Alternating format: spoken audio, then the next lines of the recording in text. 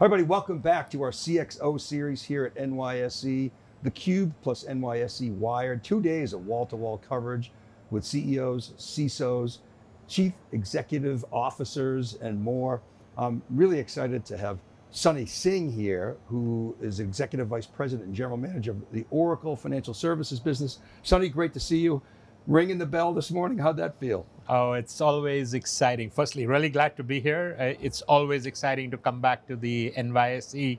And this morning, we actually, rang the bell to celebrate our customers in financial services, solutions that we have launched.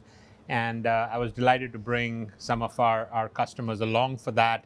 We had Toronto Dominion Bank, we had the Navy Federal Credit Union, we had Citizens Bank, we had Guardian Life, and other customers that we were able to interact with. And by the way, just a year ago, we were celebrating our 10th year anniversary for our listing on NYSE. So this is right on the heels of that. So, confluence of great events. Yeah, Safra was here last year, ringing Correct. the bell, as I recall. Yes, absolutely. And of course, we just saw you guys out at Oracle Cloud World. Yep. It seems like quite some time ago, but so much has happened since then. But it was really an amazing show. I mean, there were many tens of thousands of people there. I would guess 25,000 plus. Larry, of course, spoke. Safra spoke. You had customers up on stage. It was quite remarkable. And we went through, I was there as the analyst, and we went through the full stack, and it was great. And one of the most interesting pieces of that stack was what's happening at the application layer, and then of course, specifically your world of banking. So what do you see happening in banking? Wow, I mean, it's one of those things that you always hear about banks just being technology companies with a banking license, right? So we have a tremendous amount of intersection in the way we think about technology and the way banks think about technology. I think probably one of the industries where that is the most relevant component of a bank's infrastructure. If you really think about it, outside of a checkbook, a credit card, and a debit card, there's really no other physical product in banking, right? Everything is technology. So we fit in there like a hand and glove kind of arrangement. So we are seeing so many things continuing to evolve. The fact that banks have this huge reliance on technology made them a very early adopter of technology. Unfortunately, that came with the downside. And the downside is that they built a lot of their applications, multiple decades ago in the 70s and 80s. And this was the time where the internet wasn't a commercial idea. You didn't have any mobility or mobile technologies. You did not have any social technologies. You did not have Internet of Things, IoT. Any of the transformational technologies that we take for granted now, those didn't exist at the time. So now we are here looking at AI, and AI was just a research paper back then, right? So a lot of these banks are sitting on legacy infrastructure that was built at a time when none of the fast-moving transformational technologies were available. And so they have a huge challenge ahead of them to modernize. And this is one of the key things that we are seeing. The second thing we are seeing with banks is, because of that, their competition is changing. They're getting their key services around payments and lending eaten away by fintechs, by big techs, and a whole new brand of banks, neobanks, and over-the-top banking organizations. So we are seeing all of this happen. Again, I'm giving you a long answer. The other thing we are seeing is regulations and compliance. These are things that are they keep them up at night, including cybersecurity. A lot of their investment is going in stabilizing those areas. So the opportunity to invest in transforming the bank gets diminished. So these are all of the things that we are seeing banks deal with right now. It's funny, you say the things we take for granted. I'll give you a quick little story. My credit card just got hacked, like today. And I was down in South Carolina at a wedding this weekend. Of course, my credit card was all over South Carolina. So somebody obviously grabbed it. And I know this bank, I know they're running Oracle, but you think about fraud detection 10 or 15 years ago, you'd have to go through your statements, maybe you'd find it, maybe you wouldn't. I got a text, I got an email, I got a phone call, spent a little bit of time on the phone with them, I'm having a new card sent out, they're blocking that, and so I know it's Exadata and Oracle database and Oracle applications. So thank you, All by right. the way, for protecting me. But we take that for granted. The time to catch fraud now, like you said, in this distributed world, it gets compressed, down to nothing. So you've got to know your customer. A lot of challenges. You got to know your customer. You have to be able to respond to them. You have to have an infrastructure to be able to verify who it is and make sure that transaction actually is fraudulent and do so in near real time.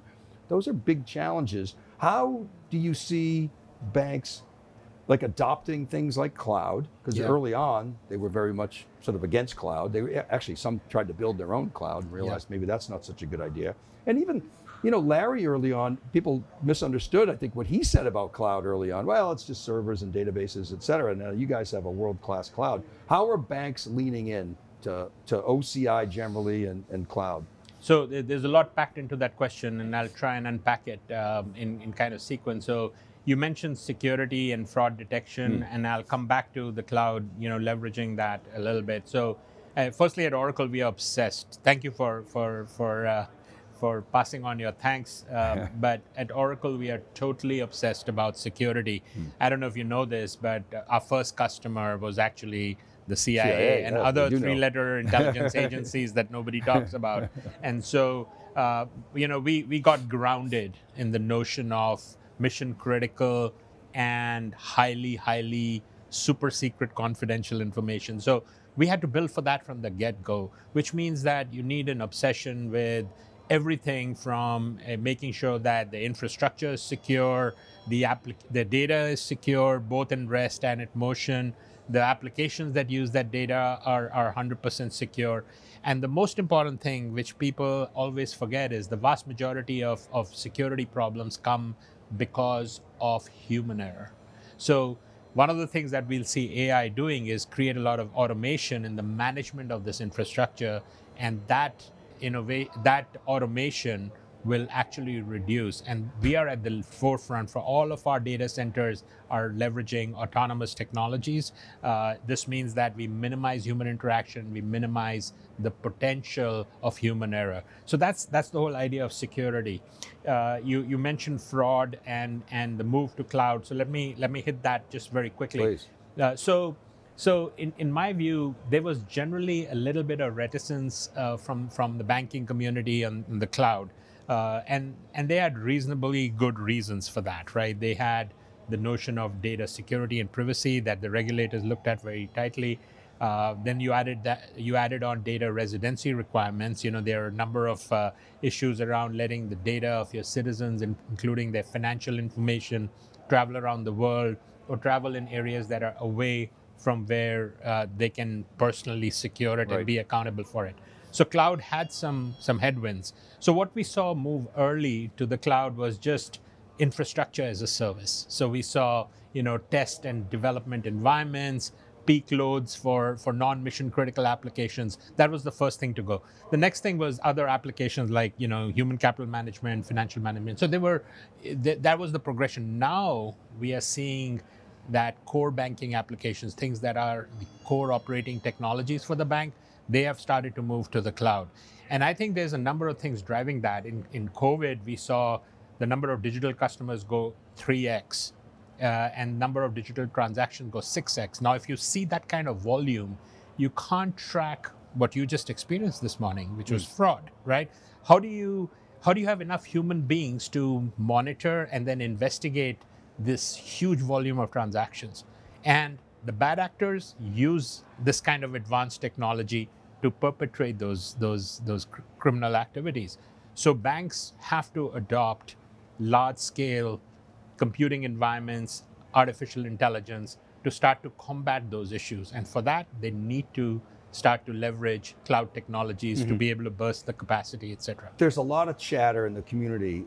So those companies that really only play on-prem talk about how the cloud is so expensive. Those companies that are only playing the cloud talk about how the cloud is so cheap. You're in both. Yeah.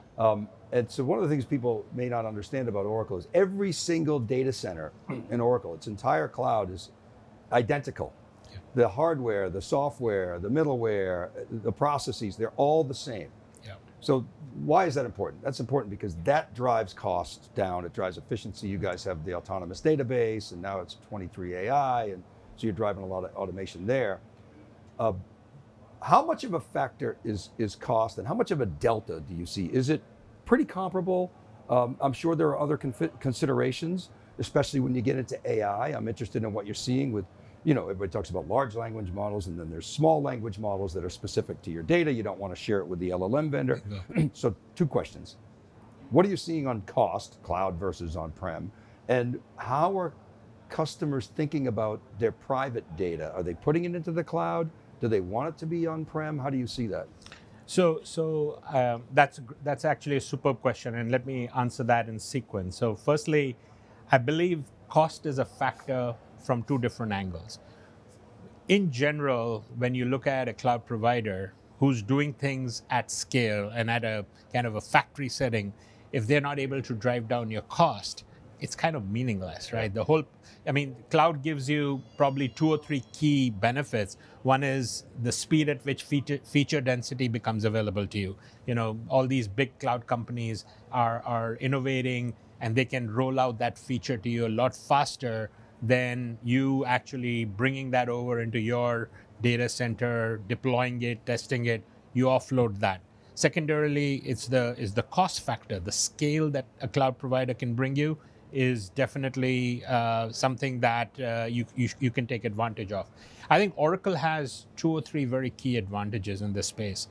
One is we actually, when we built our 2nd generation cloud, we used some very unique technologies, and that has allowed us to deliver compute and networks and storage at a very, very aggressive price point. Mm-hmm.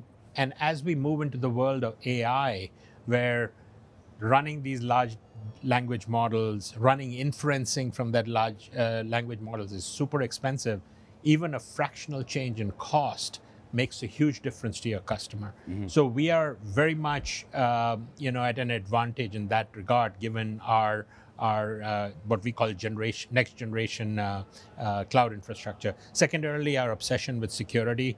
We are definitely, kind of the hallmark of security in this industry.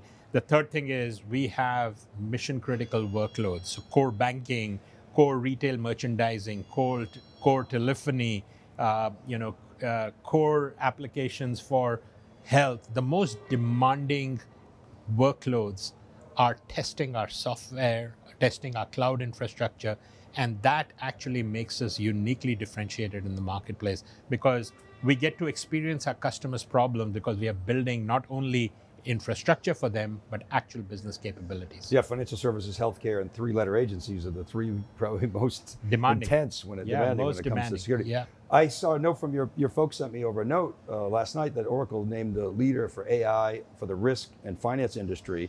And so I'm interested in how banks are thinking about that. Our data shows a couple things. I'll share it with you, see what you see. We have a survey partner, ETR, based in NYSE. They show that 45% of customers tell us that to fund Gen AI, they're stealing from other budgets. It's probably not as acute in the financial services industry, but broadly it is. And then the second thing is their number 1 concerns are things like privacy, security, legal, and compliance. It's almost like that used to be an afterthought, and it was bolted on. Now you can't really do much without getting sign off from, say, legal. What are you seeing in financial services? Oh, financial services has that problem in orders of magnitude, to be honest, especially the regulatory element that you referred to. So, and we are building to that. So I'll give you an example. So when you are in the debt collection business, so you're lending, you need to collect on your debts.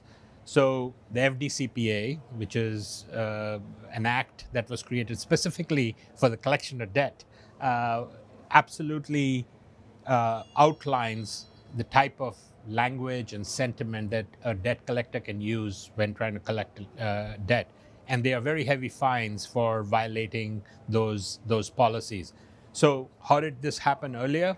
You had to monitor every call and make sure that a supervisor was watching a debt collector till they went up the experience curve, and even then they had to spot check.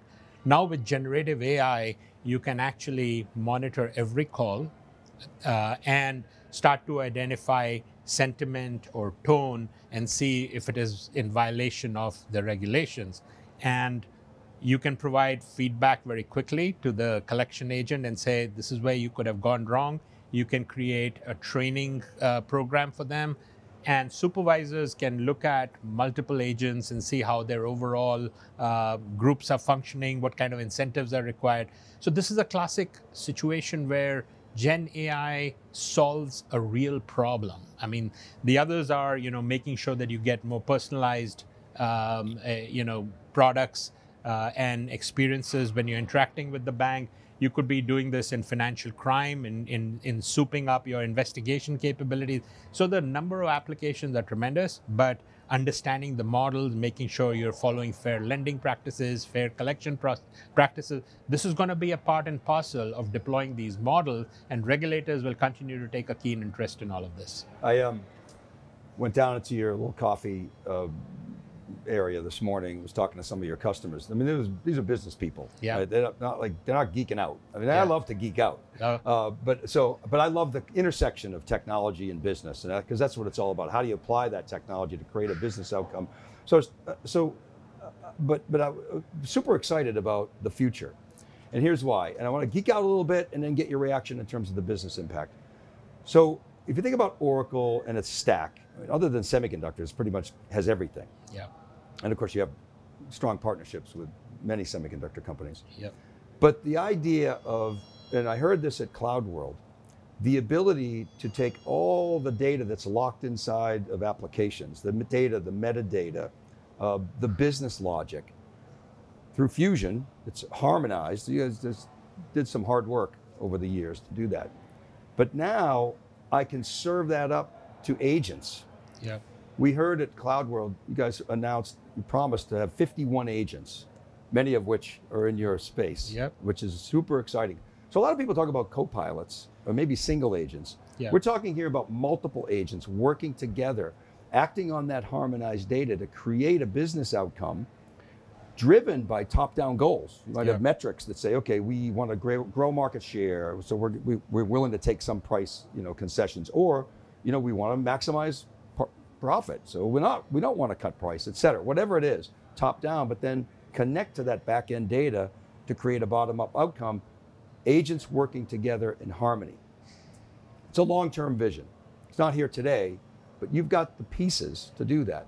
How are you talking to customers about the future and applying AI? Are they thinking in those terms? Do they see the potential to completely reinvent their businesses around new workflows and drive new levels of productivity? Or is it more kind of day-to-day battles? What are you seeing in the field? I don't see how they cannot be thinking about it. To be very honest, I gave you just one example, which is how do you manage fraud and the investigation of fraud if your transactions are growing 6x? I'll give you an example of what in terms of agents. We just released an adversarial agent to the market today, as a matter of fact. And what the adversarial agent does is it acts like a bad actor and tries to break your money laundering protections, right? Okay. So it comes in behaving like a bad actor, and it tests all your scenarios, its settings, and it tries to get through them, and it finds all the weak points and gives you the opportunity to go address them. Now, this is what I mean by how can you not be thinking about this? Because trust me, the people who are trying to break into your system, they're not just criminals. They could be state actors. They could be people with unlimited funding and unlimited access to the best technology, the most transformative technology of today, right? So that's what you're up against, and you're protecting your customers, you're protecting citizens in the country that you're operating in. And so I don't know how, I can't see how you don't think about this. So from our standpoint, the best way we are doing this is to actually leverage our business applications, our core operating application, build in the UI, the AI use cases that I just described, and showcase them to customers and make it easier for them to adopt. And the cost structure around this, if you don't have a single-minded focus on that, you can make the cost of inferencing so expensive that your customers will be disinclined to use it.